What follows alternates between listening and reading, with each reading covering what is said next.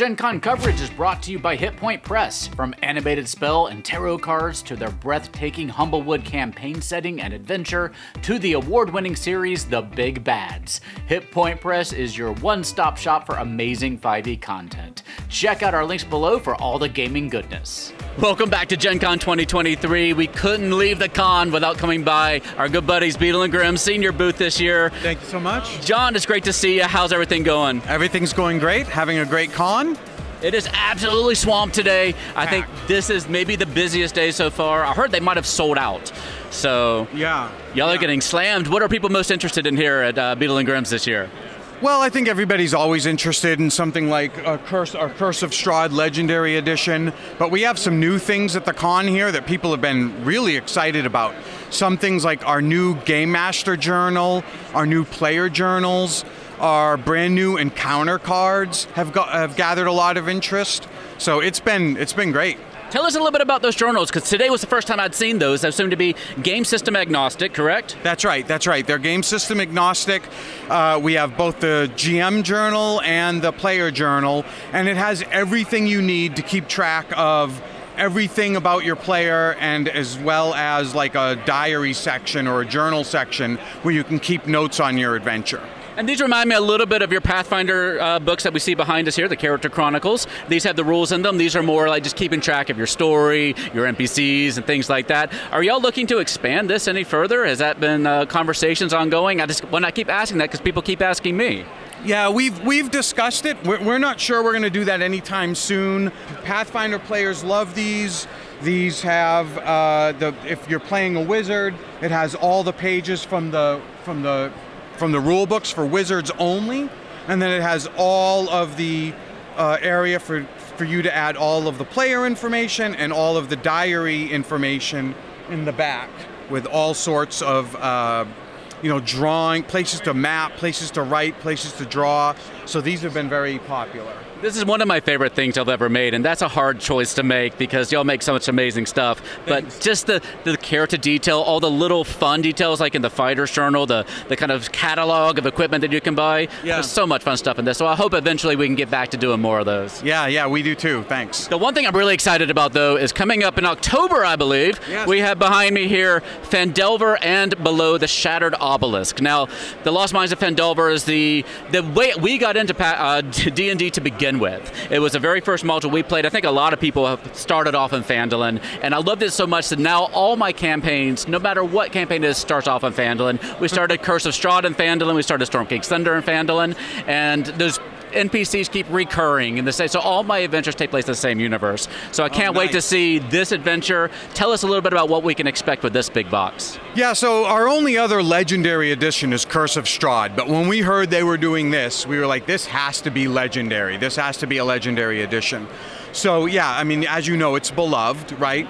So this box is going to be at like a Strahd level. There's going to be 32 battle maps in there. There's going to be a massive pile of in-world handouts. There's going to be 5 WizKids painted minis that we can't announce yet because they're spoilery for the end of the adventure. So we can't say what they are, but they will be in there. It comes with all new faction jewelry. So they've redesigned the symbols for Harper's and the Zentarum and the Emerald Enclave, and so we have all new jewelry pieces for those. Those are going to be a player favorite. We've got Encounter cards as usual, a Phandalin DM screen, a big stack of new magic item cards, and all kinds of other player and DM aids. I have to ask about the minis, because you know we at the Gallant Goblin love our minis. Are the minis that are included in this set unique to this set, or are they from the main booster set that's coming out from WizKids? So they are minis that exist, but the paint job is unique to this box that you won't find anywhere else. So they're uniquely colored for this box. Gotcha. I can't wait to see it, and we're hoping to get our hands on the official adventure here soon too, because I can't wait to see what they've done with it. I'm so excited. Yeah, it should be really exciting. It goes, instead of 1 to 5, now it expands into much higher levels. That was such a ripe adventure for just jumping off and to see what they've done with it. And they've done some stuff on D&D Beyond as well, the Dragon of Icespire Peak. So, and they even did what was the cartoon? Acquisitions Incorporated did their little adventure starting in Phandelver as well. That's right. So it's seen a lot of play, so I can't wait to see what they've done with it. Yeah. You have the Spelljammer set setting up here as well. That is one that we're a little behind. This is the one that we still need to review. I can't wait to take a look at it. Tell us a little bit about what you have in Spelljammer that's special. Yeah, so Spelljammer, what we did is we spread out our Platinum Edition because we have so few, like all of our Platinum Editions have all sold out. We'll never remake a Platinum Edition. So Spelljammer, we have I think 20 left out of the 1,000 that we made. They're almost sold out, but we wanted to make sure that we had one to show so that people understood who don't know us what we do, like what the highest tier of our boxes are. So yeah, I mean, with our Platinum Editions, we only make 1,000. They sell out and then they're gone forever. So, but you know, a lot of times when we do like a Spelljammer Platinum Edition, we'll also do a Silver Edition, something that's a little more affordable that might be around for a little bit longer.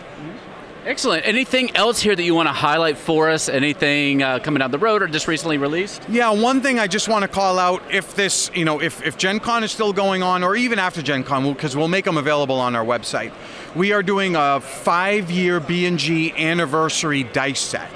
It's a semi-precious stone dice set for the Rogue and for the Barbarian in honor of Beadle and the characters Beadle and Grimm. They're in like a carved wood box. They're really, really nice dice, really beautiful. So if you have a chance to get your hands on them, I recommend you do. We're only doing 100 of the Barbarian sets and 300 of the Beadle Rogue sets. It's been 5 years already? It has, if you can believe it. I remember when y'all were announced back at D&D Live, I think it was, back in Los Angeles. Yeah, the Waterdeep. The Waterdeep was our first box. Right. And it's already been 5 years. It's crazy. Yeah, we were there at the announcement, and we were one of the first ones to pre-order that very first set, so I just can't believe it's been 5 years already. Yes. Congratulations on everything y'all have done so far. Well, thank you for always being there every step of the way. We love the Gallant Goblin, so thank you. Thank you so much. One more question I want to ask you, because this is what I've been asking around the Gen Con booth, everything over the past couple of days. This is an opportunity to meet your fans and the people who have had stories told at their table based on what y'all have developed. Have you had any fan interactions here that have stood out, people telling you about how the products you have made a difference at their table? Yeah, I mean, there's been plenty of those. What I love is when our customers start selling my box for me. You know, someone will come by and they'll have a bunch of friends and they'll be like, look, I have to show you this. I have the Spelljammer Platinum. You've got to look at this. And I get to just stand there and say, yeah, everything he's saying or she's saying is absolutely right. You know, you should listen to them.